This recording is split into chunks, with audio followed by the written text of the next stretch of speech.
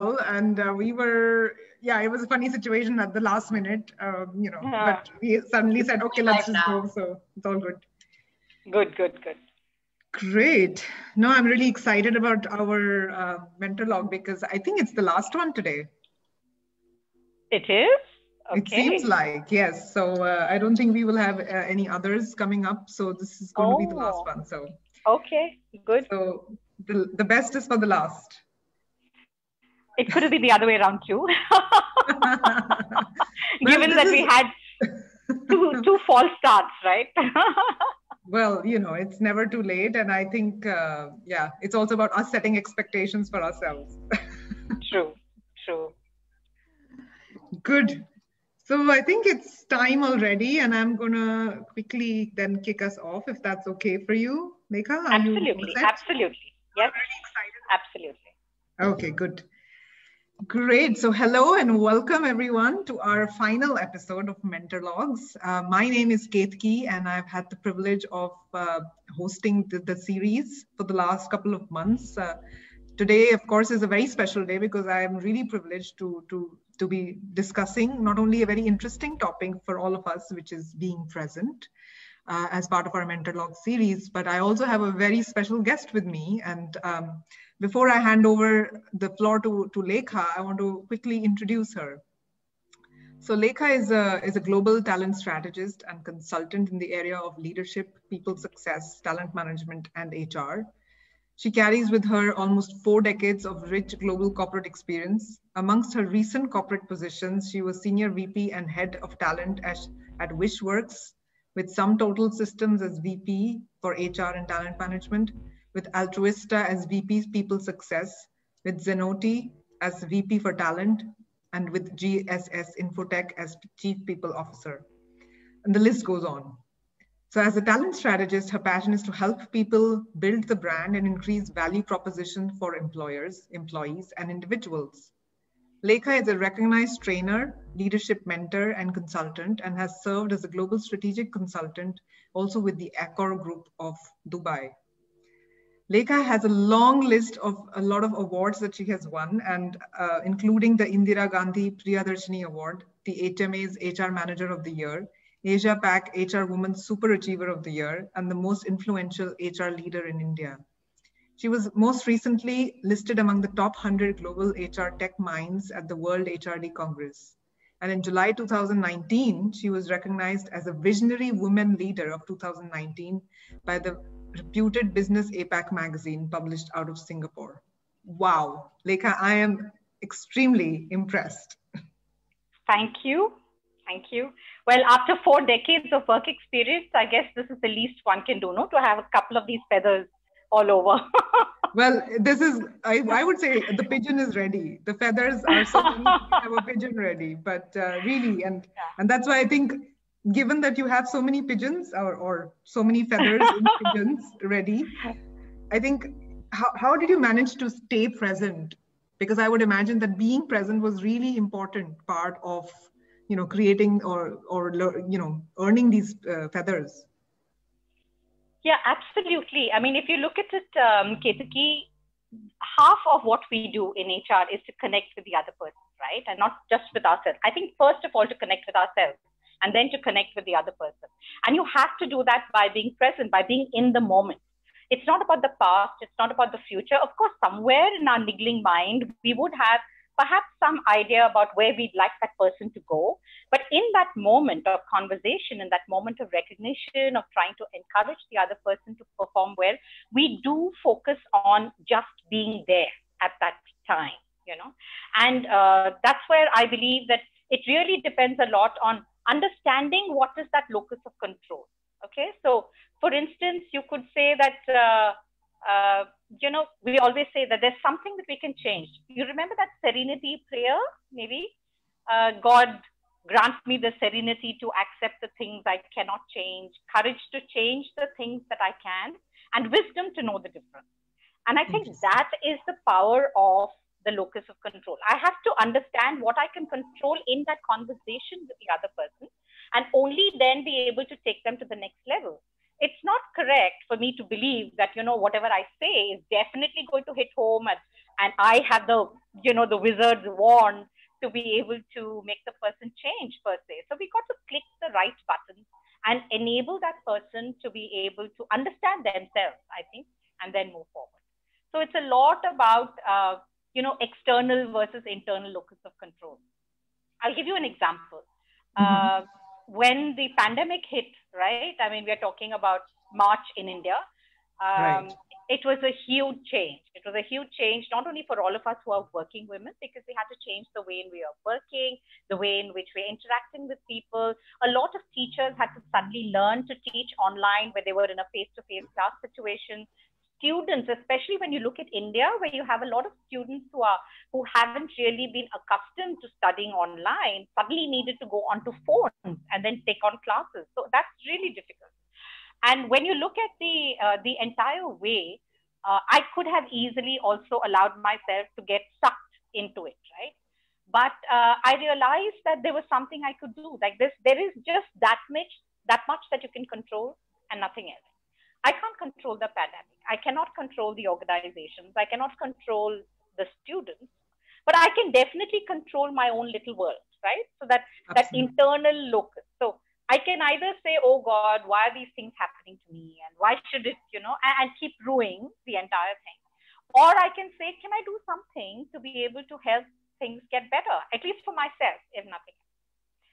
So, I mean, my history, but I don't mind, talking about it for the rest of the audience. Um, I've had this huge weight problem for the last, I don't know how many years, 15 years, right? But during the pandemic, as it came on, I started thinking that, okay, is there something that I can do to be able to use the situation to my advantage? There's no cook, right? I mean, you gave all the home staff off. You have to manage the kitchen on your own. So everything is under your control. And I went onto this complete, diet. And I'm so happy to say that in the last 6 months, I've managed to shed 1/3 of my weight. Okay, so that's one person off my back, right? But what I'm saying is that it's possible for us to be able to take things in hand when we know what is in our control and what is not in our control. So don't try and allow things to kind of get you down, right? And when I talk to people, when we are even looking at mentoring, for instance, I remember what Shivangi said, and that comes back to mind, where she said it's not about meditating, but it's about doing things mindfully, right? It is about how does one really do things for now? How does one do things at this moment? How does one make the most of today rather than either, like I said, regretting the past or being worried about the future? You can't change either of those things. Only to an extent. You can always have a plan A and a plan B and a plan C, but finally things will take their course, right? So then you sit back after you've made all the alternative arrangements. You can only sit back and then wonder about how to get there, right? So that's what I wanted to say about the serenity and the way in which one is in the moment, being present, even at work with people around you. That's very interesting, and you touched upon very interesting points.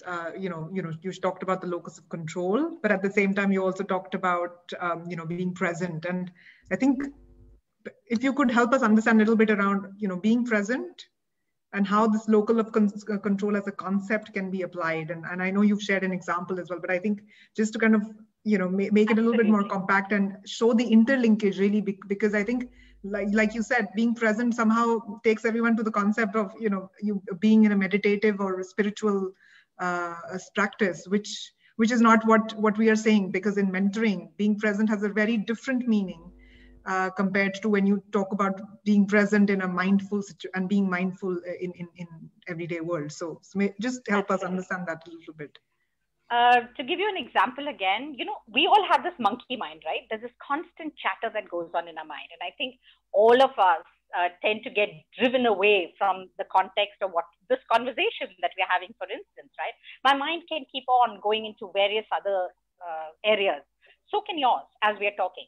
However, If we are in the moment and I'm only looking at you, I'm only connecting with you, I am rephrasing what you're saying, you are affirming what you hear from me, there's obviously more of a connect. Then we are being present in that particular situation and not allowing our monkey mind, that mindless chatter to continue to take over, right? So in mentoring, it is so essential that we actually stick with the person, right? So we connect on so many fronts, whether it is visual, or it is kinesthetic, it is auditory.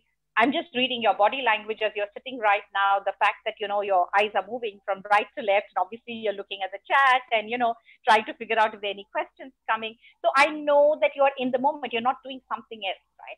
For me, that is important. Otherwise, what can happen is that I will immediately go off into another L, the ladder of inference. I'll give you an example. Like yesterday, what happened between you and me, right? I mean, I had to ask someone to connect with you to tell you that we may not be able to do this session today. And what did you think at that time? I was under the impression that, well, one part I wanted to believe you because I know that this time of the year, the weather is very unpredictable. But on the other side, of course, this was the second time that, I was hearing this. So again, I think it's just human to say like, wow, what's going on? That's right. So what happens here is that there was, if I could look at it, there was an objective statement that you heard, right? Not directly from me, from somebody else, that there is a postponement. Your mind immediately went onto the selected fact that she's done it before. She's doing it again. She's not interested in Thrive. Why does it happen for Thrive only, right? And then you put another meaning to it. And then you said, maybe Thrive doesn't matter to her. And then you had an assumption, maybe I don't matter to her. And then you went to this conclusion that, I'm actually feeling a little offended. Well, it didn't happen to you, but I'm saying that that's where it could go, that, you feel offended. And because of that, you say, okay, I'm now disinterested. I don't know whether this is going to happen or it's not going to happen. It's okay. And then the action that happens after that is that you're not even going to go ahead and, look for the next meeting date, right? It didn't happen, right? Because I managed to get hold of you and, immediately tell you, okay, the current is back on. Now, if you had reaffirmed with me, for example, right at that outset, I'm sure you would have done it a little later. If you had reaffirmed, you would have realized that Hyderabad was being battered. We've been battered for the last 3 days in India. The center of the Deccan Peninsula has been hit by this huge torrential storm.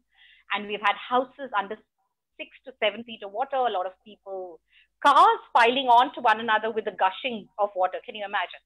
And obviously power went down. The internet went down, and I was wondering, how am I going to be able to connect? And I definitely didn't want it to be another case like, we're not able to even hear each other. And so I was vamping and wondering what it was that I could do. And that is why I had done this. But I understand that ladder of inference that happens. If I am not present with you at that time, and you are not present with me, it's very easy for us to make an assumption that could allow that entire relationship to get completely hijacked. But we need to be present. We need to be right there in that moment. I'll give you another example. For instance, let's take the fact that, I made this very interesting dish, okay, for lunch. And say the other person, whoever is in the house, turns around and says, oh, that's a very interesting dish. And I say, after all that hard work, the only thing the person can say is interesting. And then I say, okay, maybe he doesn't think that he or she doesn't think that I'm I'm a good cook. And so I'm saying that the meaning that I'm putting in my mind is that it's not a nice dish, right? And therefore there's this assumption. So he doesn't like my food. And if he doesn't like my food, now I take it as an insult, right? There's that belief. And what is my conclusion? I have this long face and I will sit around, completely grumpy about the entire thing. And the action that happens after that is I'm not going to be cooking next time. So you see what happens is if we allow this ladder of inference to go ahead without me continually asking the question and figuring out or even testing my assumption, then I'm only making, like we say, assume is nothing but making an ass of you and me, right? That is what assume stands for. So we need to be able to ask the questions, be in the moment, allow all our senses to be able to take on whatever that conversation is, because especially with a mentee, I think we need to understand that the mentee doesn't often say what they want right at the outset, right? There's so much under the surface, the undercurrent. And we as mentors need to be very sensitive to those undercurrents. We need to know, okay, what exactly is that person feeling? What is the person trying to say? Where would the person like to go next? Instead of, I see what happens sometimes is that, you have these in your mind, pearls of wisdom, right? And you immediately want to share those pearls of wisdom with the other person because you think being a mentor is out here and being a mentee is up down here. It's not true. We are on the same relationship. In fact, the mentoring relationship is such that, it's a lot of learning on both sides. And what I know or what I have experienced, though it has been maybe 40 years of work experience, may not be applicable to that person in their situation today because the environment has changed. Their context is different. That person is different. I am different, right? So I think what needs to happen in a mentoring relationship is to be present so that we are picking up on all these flavors of that communication and trying to understand what is the need of the person. But like I've always said, and I heard this somewhere else, and I thought it was a very interesting way to put mentoring. And I said, the mentor is like a well. Whatever the kind of experience that the person has, so much of experience. But it is up to the mentee at that time to take hold or control of the situation and go to the well and draw out what they want from that mentor. So the mentor is not going to come out of the well and drop the water into the lap of the mentee, right? The mentee needs to pick it up. And it could be with a small mug, it could be with a glass, it could be with a bucket, it could be with a pail. It depends. How much of water are you willing to draw out at which time?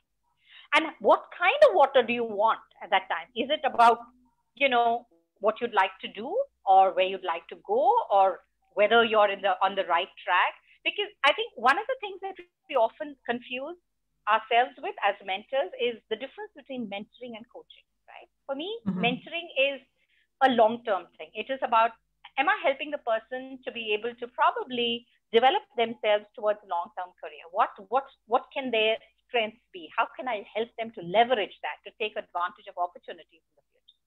Whereas coaching is more about helping them to solve a problem, becoming a better manager, dealing with a particular company, being able to get to a particular point and so on. So I think if we as mentors can recognize that we need to respond to the mentee and the needs of the mentee as they may speak or they may not speak, we've got to delve beneath the surface. Then you have to be present. You don't have an option. You just need to be there. One of the things like, for instance, is don't say that you want to do mentoring.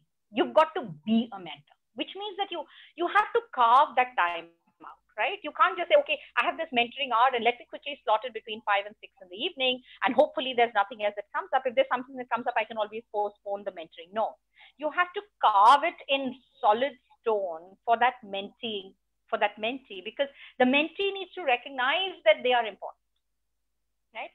And therefore, there's a lot about being present.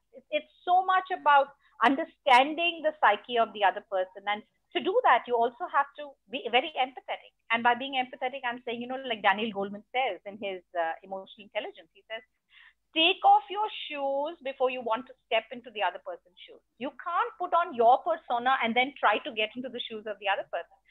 Therefore, I need to understand my mentee. I need to understand what is their psyche, what are they bringing to the table, what are their difficulties, what are their inner conflicts that they are, and are they willing to talk about it? And they may not even be. But still, am I able to therefore bring it up to the surface to an extent where I'm able to help them to, see the mirror and just be able to say, okay, so this is why I'm feeling what I am, and help them to be able to reach their solution on their own. Because like I said, your solution may not be the best solution. Their solution is very different from yours. Absolutely. So that's what I mean by being present in a mentoring relationship. Absolutely. I do want to mention that guys who are watching us on Facebook, and that I know the people have been sending likes and hearts. So, Lekha, people are loving what you're saying, especially the well analogy. That's a favorite for me already. And I'm seeing a lot of action on Facebook. So please feel free to post your questions on Facebook, and we will be happy to take them up alongside or at the end, depending on how contextual they are. But Lekha, I want to come back to one of the points that you mentioned, which was about this concept of mental chatter. And that's, of course, something which is always by our side, that usually never really leaves us, even though, we try sometimes very hard. And I guess when as a mentor or a mentee, that also comes along with us, right? So at the beginning of every session, most likely this mental chatter from obviously all the life that we are living is going on. So how have you managed to, in the beginning of a session, or what do you suggest mentors do or mentees do to be able to come into the moment and like really leave everything outside? So before they enter, the mentor enters the mentee's shoes and vice versa. How can you leave everything at the door and be present for that conversation to really start afresh? That's a wonderful point, Ketki. Very, very, very important, in fact. Because you see, what happens is, remember, you've been through an entire day, right? And by the time you're coming to that mentoring session, you've already had a lot of items that have been on your mind, on your plate. You've probably done well, not done well. You're continuously thinking about it. But I believe that one needs to, and this is what I do, by the way. I just make a journal, like a kind of a scratch pad, and I say, recollect whatever there was in the previous mentoring, probably the appointments that I've had with that particular mentee, quickly recapture what it was, get myself down to speed, and then probably say, okay, so what we're going to be talking today about is what are the questions I need to ask the person. And because of that kind of frame of mind, I have already removed the chatter. There is an intent, right? So that intent is to get into that mentoring relationship with a positive urge to help the other person. I have to leave it behind at the door, everything else. And I like the fact that you use the door, because I use the analogy of a door jam, So I say, when I'm entering a new appointment, this is the door, and I've actually hung my bucket or my basket or my bag of all other items that are there in my mind right now out there. I'm entering this room or this appointment only focused on what this is. So when I do that, automatically, I said, I'm going to pick up that bag later. It's not that I've done away with it. I'm not throwing it away. But for this next 1 hour or 1 hour, 15 minutes, because 15 minutes before the session, you will always prepare. And then I say, okay, for the next 1.5 hours or 1 hour, 15 minutes, I'm going to be focused completely on Ketaki, right? So I'm just going to be focused on Ketaki, what she wants out of me, what I expect to be able to give her. I don't know. It could change. But do I know about what is her problem, or what is her issue, or what is her challenge? And can I therefore try to help her? And I think putting it down is a very good way. The other thing also to remove this mental chatter is something that I do, which is at the end of the session, again, I write it down. And I leave it as notes, right? So then you know that you've been in the moment at that time. Remember, you need these notes for the next appointment. So you need to be able to make those notes and keep it away at that time, and then go back out and pick up that bag on the door jam, right? And then you can face the rest of your day. This is another thing that actually, as a practice session, I would like, even mentees to be able to come with that kind of frame to remove that chatter from your mind. And it's not very easy. It really does take a lot of practice, like you stated, right? Your mind is a monkey. What can it do? It's going to keep jumping from branch to branch, and it's going to, it's going to have fun. So you need to be able to look at what you can do better to remain focused and remain persistent. And the little things, like that, for instance, another thing that I do is when I'm having my cup of coffee, I create a diary of my entire day. And while I'm doing that, morning cup of coffee, while I'm doing that, there's an intent besides every appointment, right? So I'm going to do this. This is the intent of it. I'm going to meet so-and-so. This is the intent of it. I might have other chatter in my mind. I will write that too. So while I'm talking, whatever is going through my mind, keep writing it, keep writing it. And at the end of the day, you do a review of your day and say, all right, so how much has the monkey chatter really deflected me from the rest of the intent that I had at the start of my day? And I think that will take you a long way, right? And little things like, for instance, I could give you an example. One of the ways to be able to train your mind to stay focused is, and this happens a lot with children, right? When you're with a child, and the children really help you to stay focused. So if you're going for a drive, they say, oh, look at this, oh, look at that, And I've learned that. For instance, if you're going for a walk, think of a number, okay? So you think of a number, and let's say it's 5. And while you're on your walk, you're going to keep looking for 5. So it could be 5 petal flower. It could be 5 stones in a particular place. It could be 5 branches of a tree that impact you. It could be a shape that is created by 5 clouds. It could be 5 blades of grass bending together. So you're looking for that number 5 in whatever you're doing, and you really are in the moment of that walk. You're not allowing something else to go away from you, because you're applying that one mind, that one name, that one number to that particular activity. There's another thing I could tell you right now. Ketaki, close your eyes and tell me what your favorite color is. Pink. Okay. Can you quickly tell me all the pinks that you see around you right now? You can look around the room. Well, I'm wearing a pink jacket, and yes. I see there's pink in the background. Right. I see you're wearing pink. Yes. Okay. And yeah, that's pretty much what I see so far. Okay. So there is a lot of pink, right? That is already there. And how did your eyes pick out that instead of the chatter that is there of the blues and the yellows that I can see in the beautiful frames that they are behind you? Because you trained your mind to be able to look for something at that moment.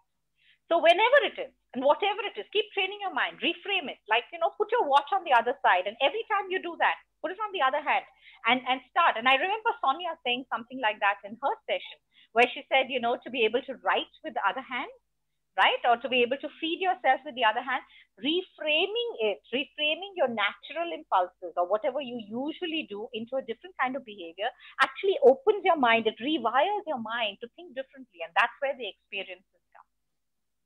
Mirroring. Mirroring. For instance, every time I do a selfie, I always forget that this is the way I see myself in the mirror, right? So I always forget to turn it around, flip it around when I'm sending it out. Okay. You understand? Because especially for saris, there is a particular shoulder that you put your sari on, right? It is the left shoulder. But when I send the picture across, it's always the right because it was a selfie.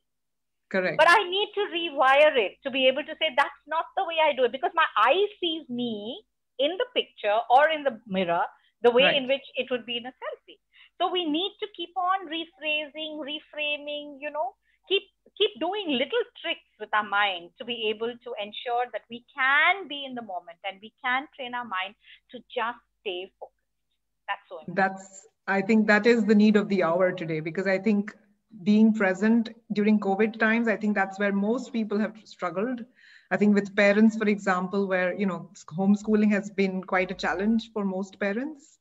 And I'm sure, other people, whether you're living alone or people, who are in a couple relationship, I think everyone has had something or the other that they have realized either about themselves, that what works for them and what doesn't. And, and especially because in India or in any other part of the world, because of the lockdowns, there isn't so much space that we could even use, physical space that we could even use to say, this is now me trying to be present and focus on something else, because it seems like people are just drowning under the torrential rains of COVID. So it's not just limited to the physical rains. Not a good example with the rains of Hyderabad right now, torrential rains of COVID.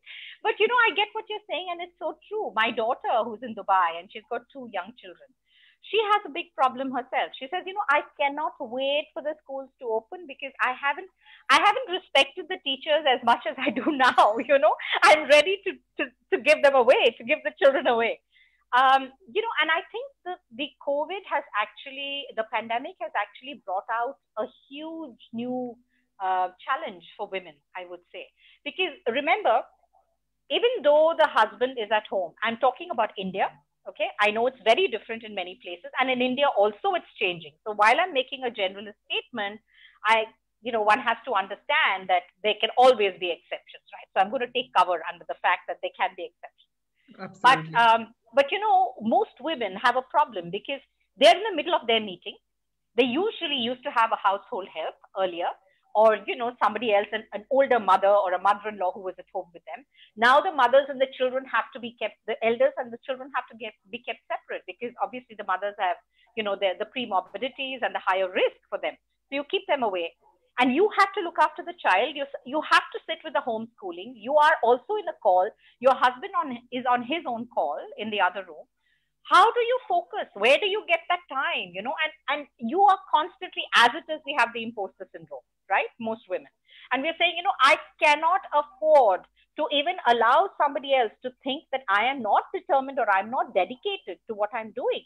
And therefore, I cannot say that, okay, I'm getting confused and I need to take some time off, or tell the child, no, no, no, don't play with that wire, or don't do this, or sit down with your books in the middle of a call, in the middle of an official call. So the wife, the mother, the woman of the house has actually been under tremendous stress. And we're getting a lot of calls by women, not only about depression, but a high degree of frustration, of anger, of rage sometimes, and they don't know how to be able to tackle it. So I think that that's one. The second thing is, I wanted to give an example of, fathers. Fathers are constantly around children, but they're not with children. There is a difference. Yeah. Right? They can be around the child at home, but they're not doing things actively with the child. And I'll give you one more example. I lost my father. In fact, yesterday was his 12th death anniversary, right? So 12 years back in 2008. And he was my idol, right? And I realized that at the time that he was actually in hospital dying, I realized I had not been with him. I had been around him. I had not taken enough time to be with him. Now, of course, I've gone the other way. Okay, so I lost him. And immediately at that time, I realized that I've got to do something to get more flexibility into my work. And after that, of course, I've been with my mother. My mother's been with me. And now my entire focus is her. In fact, I think sometimes I may be actually, suffocating her quite a bit, because I'm so anxious that she shouldn't really feel that, I'm neglecting her like the way in which I think I neglected my father. So we do a lot of things together, and we are in the moment together. So we go on holidays, we've gone bungee jumping, we've done parasailing, we've gone on Canggu Lake, walked on it together. And my mother is very petite and tiny, and she needs to be taken care of. She has a heart problem, but I constantly am doing things with her, because I think that is what the pandemic and other life events often make us realize, that there are things which are more important. So where is our value, and what are the items that are more critical for us, right? So those are the kind of issues that I wanted to talk about when we're looking at the pandemic and the COVID and the kind of stresses and strains that we have. And I think as mentors, one needs to recognize. So I have a mentee, for instance, in the UK. I know her situation is very different from mine, right? I need to be able to understand it. She's still under stress, but it's a different kind of stress from what other women here are. So I can't go in there making an assumption, oh, I know what she's going through, because I do not. Right? So we really need to keep stepping into people's shoes, understanding them, and also in the bargain, I think humanizing ourselves. Too often, we consider that, we need to be able to be superstars in the mentee's mind. No. I think the failure concept is something that the mentee learns more from than the success. Yeah. You can't put yourself up there on a pedestal. I'll give you an example that happened recently. One of the mentors was, who's an entrepreneur, was with another mentee who's also an entrepreneur. And they, every time they spoke, the mentee kept feeling that the entrepreneur needs a lot more, the mentor needs to tell me about the changes, the difficulties, the challenges that they've had. And every time the mentor spoke, they were only talking about the fact about how they succeeded in their, in their life. And the frustration had got so much that finally I had to intervene, and we needed to be able to let people see the other side. And I think this characteristic of humanizing ourselves is so important in the mentee's mind. So we can't talk down to a person. We need to be there with the person and let them know that, I can understand your challenges may be different, but I've had challenges too. This is what I had done. Maybe you can pick up from it, but it may not work for you. So let's talk about your alternatives. So I think that humanizing is again another factor of being present in the entire situation. Absolutely true. And I'm seeing some activity on Facebook as well, and people are really appreciating some of the examples that you're sharing, Lekha. And I've seen Geeta Murthy Iyer has been quite active, and she's really First of all, she's hoping that you have power restored. Well, we can see that. Yes, I do. Luckily. But I'm connected on the inverter as well, just in case. Yes. Thank you, Geeta. Fantastic. Thank you. And also she talks about, relating to the COVID situation when she says, especially when working from home, the three of us have calls scheduled at the same time and physical space is such a challenge to be present. So I think everyone is feeling the heat of it. And I guess some of the tips that you've shared, about being human, whether in a mentor-mentee relationship, but also, with the family in limited physical space, so to speak. What are some of the tips, including, writing a journal, scripting, being intentional? I think these are really fantastic tips that all of us can leverage and use. But I'd like to give one more. Can I give one more tip to Geeta because of the point that she spoke about and the one that you had raised about having these limited spaces in which everybody is taking calls? I think it's important for the woman to actually speak to her partner also and to the children and give them an activity if the call is really important, and if there's no way that the husband can also get away at that time, give the child an activity which is going to engage before you get into the call, right? That's one point. Secondly, I think it's fine to let the husband know that there is this call and it's going to take you about 20 minutes. So can he spare 20 minutes of his time? And the third thing is, again, like I said, humanize yourself. It's okay to humanize yourself to your managers. And today managers understand this, because remember, whether it's a man or a woman who is a manager, they're facing the same kind of challenges at home. So I think it's fine to be able to turn around to that manager and to be able to tell him that, you know what, I may not be able to take the call at this time. Is it possible for me to probably reschedule it, maybe 5 o'clock in the evening or 6 o'clock in the evening, or there's school that's on right now and I need to sit with the child, and I'm sure they would be able to understand. So I think it's important for us to connect, and let out our failures, let out our challenges, our own internal issues. It's fine. It's not going to make you look weaker. It's going to make you look stronger, because they will understand that you're juggling so many items. And a woman does not need to be a superwoman at all times. It's okay to fail. It's okay not to bring dinner on the table at 8 o'clock. It's fine. So I think failing is part of the game. Right? Fail and enjoy the failure. Exactly. And I think it has a little bit to do with how we define failure, I would imagine. Right. And I think it's also to do with expectation. But of course, if we've been doing certain things with habit, there are certain kinds of expectations, and which is why it's so important to constantly be mixing the spices a little bit, not only in the food, but also in life, I think. Right. So absolutely. It's so important. Right. And talking about mixing spices, it's a good idea to allow the husband to mix the spices. Maybe he'll start cooking as well. Right. Well, hopefully COVID has encouraged that to happen, but we are waiting to hear more from the audience for more questions and your examples as well, actually. So while we are hearing from the audience, I do want to ask you, Lekha, as well, because of course, we talked about this very briefly about, being present really means that, you leave the day's activities at the door and you really come into the room. And I think that was very possible in a very physical world. And we live, of course, in a very virtual world. And so one is, of course, I'd love to know what is it that you do to be physically, but virtually present. Yeah. But also, how are you, leveraging the technology, for example, maybe to change some of your habits as well? So one of the things I think is to, of course, every time you have a calendar invite, please fix it for 15 minutes beforehand. Right? Your alarm has to go off 15 minutes beforehand so that you're ready. You know that you blocked that time off. So for instance, today, while our session started at 7, I was here by about 6:45, already getting into the frame of what I needed to do. So from about 6:30 onwards, 6:30 India time, I was already sitting and, working out what else needs to be done. So I had to lock the front door, had to give my mom her dinner and things like that. So these kind of items, get it out of the way so that you're in, right? The other thing is, of course, be present by way of, for instance, feel the table, be very present, feel the floor under your feet, feel the chair. I would keep a rock, a soft rock, feel that rock, pull your mind back to the time that you are, and allow that tactile sensation to drive your mind back to where you are at that time.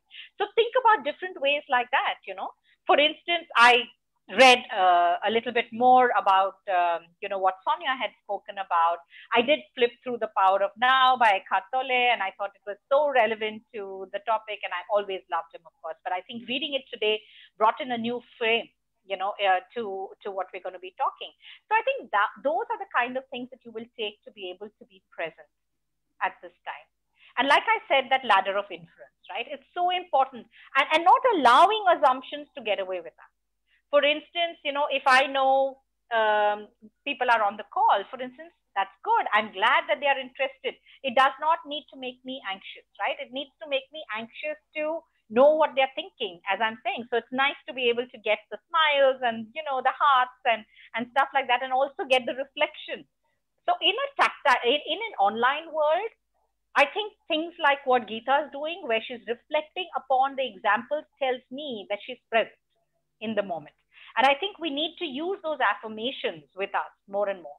So while I spoke of the door jam, it can be in a real world. It would be a bridge, from Hyderabad to Secunderabad, there's a bridge, a big big bridge. So I usually use that to be able to focus on what can be, part of what I'm leaving behind, what I'm taking to work, what I'm coming back, etc. So I think you need to figure out, it may not be a door jam. It could be anything. It could be just, okay, I'm dropping that off. I've got a worry. I'm dropping it off. And it's not that nobody has a worry, right? There's always something that is going to be there. I see a question from Melinda. Would you like to take Exactly. that? Melinda, would you like to so she says come on to the video? Unmute yourself. And unmute yourself. Exactly. Can you come on video as well, possibly? I believe you have to start that for me. I do. Okay. Let me quickly. But I will, in the interest of time, I'll begin asking the question of Lekha. Thank you so much for sharing these ideas with us. Wow, I have so much scribbled down in front of me. I'm just asking if we could go back slightly to when we began the conversation. You referenced identifying and focusing on what we can control versus what we can't control, which is, sage advice. Personally, I feel as though the current situation around the world, the pandemic, everything that goes with that, has possibly led me to going a little bit too far in that direction. So I'm feeling like I must control something, there's this sort of burning desire to, whatever it is I can do, I have to do it. And I'm conscious that it's possibly, it could be shared an experience by many women out there, that it could go a little too far in that direction, to become not obsessive, but that in that direction. Could you offer some insights around how to soften that intention to help still have an idea of self-care around that need to control what we must control? Thank you, Melinda. Wonderful, question. And I think it makes me think a lot, which is why I think it's very appreciated. You see what happens, and you're right, when there's so much that's happening around you, obviously there is this feeling of getting overwhelmed. And then you're wondering, okay, I can't just allow myself to drown under this. I've got to be able to control something or the other. And then we do tend to become more aggressive. We tend to become more assertive in a lot of areas. And probably, that could also damage our relationship. Supposing we do this internally. Supposing we say, all right, can I control the pandemic? I cannot, right? But what can I do about it? So I will take all the precautions. So there will be the masks that are ready. There will be the sanitization. There is the gloves, which are going to be there. I'm going to stay with, that distance of 6 feet. I'm going to ensure that my mother, who has a pre-morbidity, is not going to go out. I'm staying home with her. I'm going to be transferring all my work online. So there are these alternative solutions which are there in my mind. I cannot control the situation, but I can control what I can do to respond to that situation. That's point number one. Secondly, supposing I now take it internally, right? So I said, external, you can't do much about. Internal, I make things happen. So it could be like I have told you about myself, that I used the pandemic to be able to get hold of my health and to be able to ensure, because I had practically, Melinda, I had gone into a stage where I was, choosing my flights based on not climbing stairs. So I would choose flights which actually had a ramp to get into the aircraft. I would choose resorts where I would get definitely, a room on the ground floor. it was actually stultifying me in so many ways. I was losing the way I would love to enjoy life. And then I realized that this is a perfect time. I can't do anything about the situation outside. But the fact that I was traveling earlier about 5 to 5.5 hours a day to and from work, right? My office, I stay in the northeast of Hyderabad, and my office is exactly at the southwest of Hyderabad. I was taking 2 hours in the morning and 3.5 hours in the evening to get back home. And I said, this is a saving of time.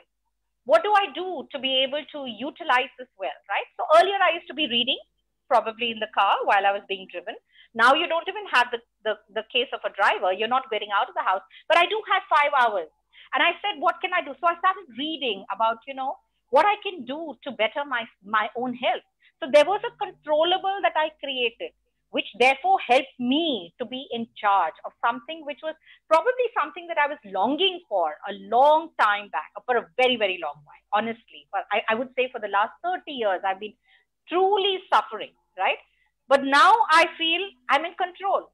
And in fact, it came to a point that, I actually was waiting for the pandemic, the lockdowns that we have in India, to actually not get over too soon, because I didn't want my goal not to be met. Right?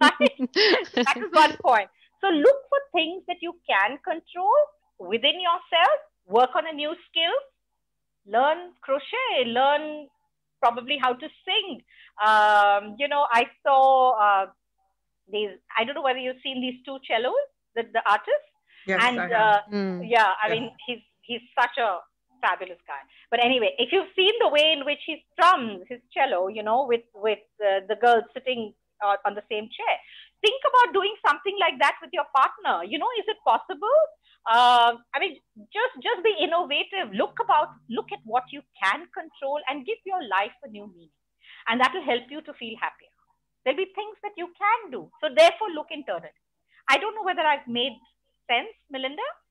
No, absolutely you have. And I think if I reflect on that, the things that I'm identifying as, I can control this, they're other, they're not me. That I can control this for my family, I can control this for work, I can control this but for me, and to bring some sort of joy and freedom and growth for me, that's probably not what I've been focused on. So no, that's wonderful insight. Thank you. Pleasure. Thank you so much, Belinda. Thank you for asking that question as well. Really nice. I wanna actually, of course, more questions hopefully also coming up on Facebook as we continue the conversation. But thank you, Melinda, as well for the nice question. I do want to focus a little bit on the idea of mind chatter, because I think, and I know we've really touched upon it already, but I think there are people who really struggle with it, right? So now let's forget, what's happening around us, which is usually the case for the mind chatter. But I'm just saying, because mind chatter comes in the way of being present as well. So not just, the activity around us, which is external to us, which we cannot control, but the chatter within us, and the imposter syndrome, for example, that you also touched upon very briefly. So I just want to share with the audience, for example, what is it how have you managed to let go, especially of the negative thoughts that tend to bring us down, irrespective of what the external environment might be, because this is something that we can control, right? So this is in our hands to manage. Absolutely. Beautiful question. And I want to refer to the third L, okay? So we spoke of two L's, if you remember. We spoke of the locus of control and we spoke of the ladder of inference. I want to speak about the third L, and this is the law of attraction. And I am a strong believer in being positive, okay? You will rarely find me talking negative, right? I mean, I might think negative, I might feel negative internally, but you'll rarely find me talking or sharing things which are negative, because I believe there's so much of negativity already in the world, right? You can make fun of somebody, you can make fun of yourself, that's fine, right? I mean, you can laugh at things which are going wrong, but you don't need to keep on ruining the fact that things are going wrong. And I believe that if you are positive and you think and you visualize very strongly that there's something, that intent that we spoke about earlier when you're going into your day, if you can create that intent and visualize the net result, what is it that you want at the end of it, the world will make it possible for you to achieve that. And I have found that happening again and again. So please attract positive thoughts. Be positive about it. It's so strong in me, Ketki, that there are times when my best friends, when I find them are very negative, when they are very negative about whatever, politics in the country or whatever. We're not going the right direction in many ways in India, for example. But I don't dwell on it. First of all, it's not something I can control. I can only cast my vote, and there's some time away for that. Right. So why not look for things that are going right? Right? So therefore you can, and there's plenty that is going right. So why don't we look for that? And then visualize that strongly enough to take over a large part of what you're doing. I know this sounds very, what should I say, ideal, but it can happen. You just need to practice it far enough. So want the positive, think about the positive, surround yourself with positivity, laugh, joke, do whatever you want, laugh at yourself, that's fine, get a little playful, and I think the mental chatter starts quieting down. Like, for instance, when you meditate in the morning, let's say you're doing yoga and you'd like to meditate, start off with a little bit of deep breathing. You will realize that, your mind is going all over. How do you focus on any one thing, right? So it's talking about this, talking about that. But that's fine. Let it converse. It's okay. You're still in the moment. You're still in the moment with your mind. You're not looking at other distractions around you. And your mind will quieten down over time. You just need to be able to train it. All right, you've dealt with that situation. You've dealt with this. Okay, the mind is telling you about this. The mind is telling you about this. It's fine. But over time, you will come down to the semblance of peace. And it's okay to allow that little bit of a chatter in and out, but not when you're in a conversation with another person. Because you see, when we're talking about this chatter, we have to understand this being present really has a lot of advantages, right? I mean, you can look at it by way of, if you look at your performance and you say that my memory improves because you're in the moment. Mm-hmm. Your performance definitely improves in all ways because you're currently completely focused on what you're doing. So your focus is better. You're able to make better decisions because you're collecting whatever is required to make that decision at that time, and so on. And if you look at the other side, externally, again, being mindful of being present or, allowing this mindless chatter to calm down allows you to be with the other person, to create that relationship that's better, to make sure that you can negotiate, you understand, you empathize, you're able to allow that conflict resolution to happen even before there is a conflict, right? So you're able to, like, for instance, yesterday, coming back to that example, why did I immediately pick up the call and speak to you? Because I knew what you must be going through at that time, right? Absolutely. So when you empathize with the other person, you're already setting the game playing. You're saying, all right, so I know that this could be a problem. How do I work with it to be able to ensure that things are going to be smoother, right? And I think, you connect, you align perfectly with the mind of the other person. I am with you at this time, right? And I'm appreciating you for what you're doing. And I think that connect will definitely carry forward in a relationship. So both by way of your own performance, as well as also by way of relationship, being mindful and calming that mindless chatter is definitely going to help. It does take practice. I'm not saying it's easy. It does take practice, but it can happen. There are many times in class, I don't know, Ketki, have you ever taught in a school? Yes, I have taught to young children. Yes, I have. So do you realize how much they chatter? All the time. Right, and not only by the mouth. I mean, their eyes are constantly doing this and that, etc. So I teach, even now, all through my 40 years, in fact, for the last, I would say 25, 26 years, I have been teaching at the MBA level. So on weekends, I'm usually teaching, right? And, even in a class full of 180 students who are taking your course, you're standing out there, you can make out when a student is not present. Right. So they're staring at you like this, but they're not with you. They're thinking of a movie they've gone to or what they're going to do after class, right? So it's very important for you to be able to be clever enough to catch that nuance and pull them back. So you know how students are, right? I mean, when you ask them a question, they very often have the ostrich syndrome. No, they will not look at you when you ask the question. You call out the name and the person somewhere else, suddenly, they're looking for their legs. Have they got lost or something, right? So that ostrich syndrome, you need to be able to get over it. So you go very close to them and you say, hey, by the way, Hemant, this is a question that was focused at you. What do you think about it? And you repeat the question so he doesn't get embarrassed with the others, but he is pulled back. So I think you need to be able to do that mindless chatter and controlling of the situation also with other people.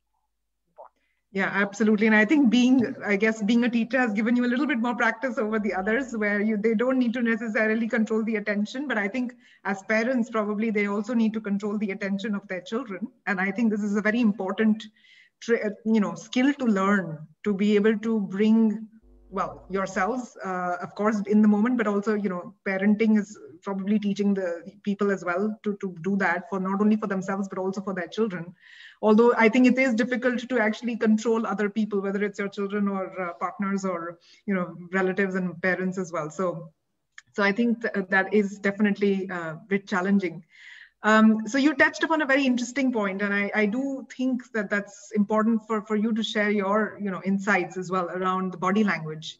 Because, you talked about an example in the physical space, but maybe you want to share examples from both perspectives, where when you see people who are either not present how, besides of course calling them out, what are some other ways that you have tried to be present or help someone become present in physical spaces, also in virtual spaces? I think Melinda is asking the same question as well. How might we help people meet us in the moment if they've zoned out? Absolutely. So, what we need to do, I think, especially in the virtual space, is to be able to call out examples which can relate to them, right? So when I'm talking to my students, for example, since they're all Gen Y and Gen Z, which is 2 generational cohorts below me, 2 or 3, in fact, what I need to do is to be able to, tell them about things that interest them. So it might be an example from cricket. And cricket is a national sport in India, okay? And or it could be from films, and could be a film that is that I know is something which they like, but which I do not like. My generation, we talk about things which are very, very important for them at that point in time. And when you do that, their attention starts coming back. So I think don't allow them to zone out. Keep getting them back into the moment. And therefore we say, that like the digital natives that Gen Z and Gen Y are people who are so into computers and phones, etc., that they can talk better to a computer or through the keyboard than they can face to face. But we aren't like that, right? We are digital immigrants. And therefore, what we do is keep calling them out, keep bringing back. Their attention span is not more than 3 minutes at a time. So every 3 minutes, you've got to do something which is going to, either, like a mental dance, right? A joke or laugh. You got to help them to come back through a show of emotion, which is going to have to make them respond in that time as well. And the same thing happens even in a classroom, right? You can be talking about a very important concept, but I cannot talk about the concept for more than 3 minutes. I've got to get them back. So the way I would do it is I would ask them an example. What happened in the industrial disaster that happened last week? I mean, what would you have done in that situation, and so on. So I think the important thing is to continuously reflect and allow them to reflect. And in their reflection, pull them back. So Melinda, to your question as well, when people have to meet us, when we are with them and you feel that they've zoned out, I think connecting with them on with a situation that helps them, that is theirs, not yours.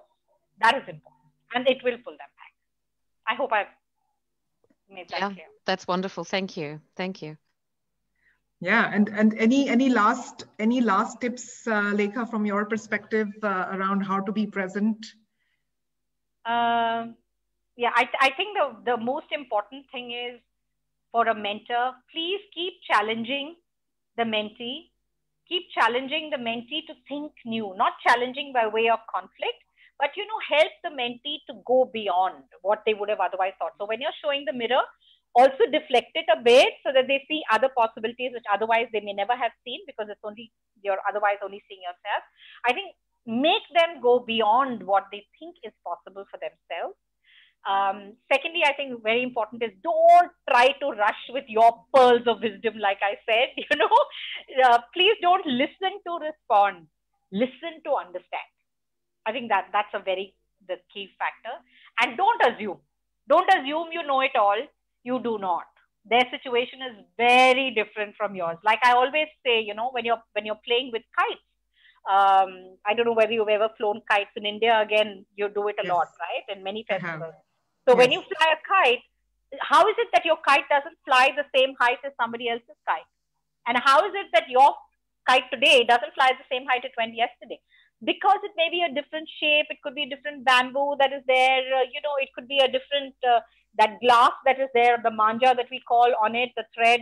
It could be the fact that somebody else is helping you to lift that kite off. It could be that it's caught a different draft of wind at that time. Whatever it is, you are not going to be in the same space as the other person. The other person is going to be different from you. All you can do is to help the other person to recognize that you can show them the mirror to themselves, but you don't know all the answers. And I think that's why mentoring to me is as much learning as it is giving.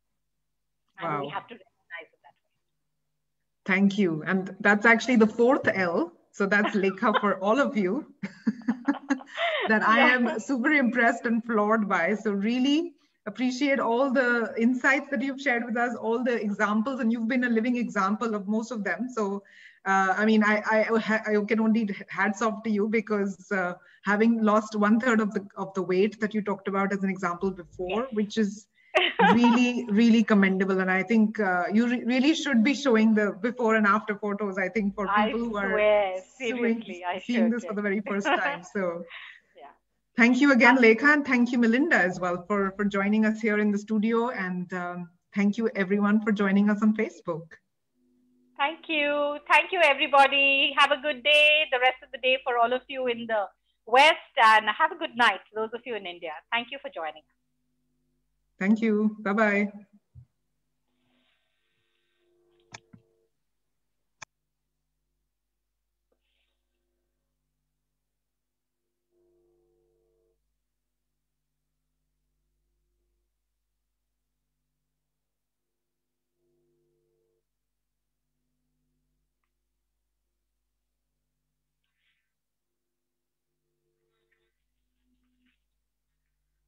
Hello.